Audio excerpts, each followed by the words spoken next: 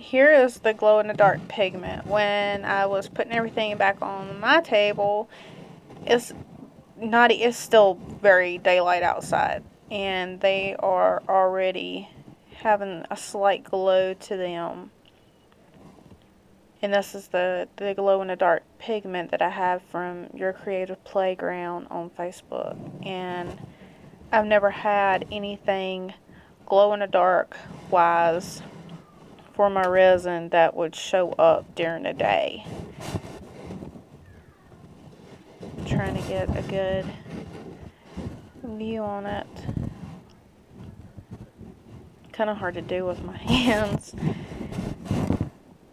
But you can see they have a glow to them, and I can't get over that, and it's still daylight outside, but you can see. Let's see if I can cup it in my hand. And the camera does not want to pick it up. Do you see the slight glow to it? Let's see. See that glow? That is just such an awesome glow compared to the glow-in-the-dark glitter that I had been using. Love how it's just glowing even in the daytime with just a little bit of shadow on them.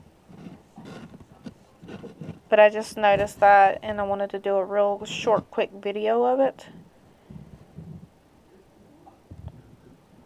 So here we are.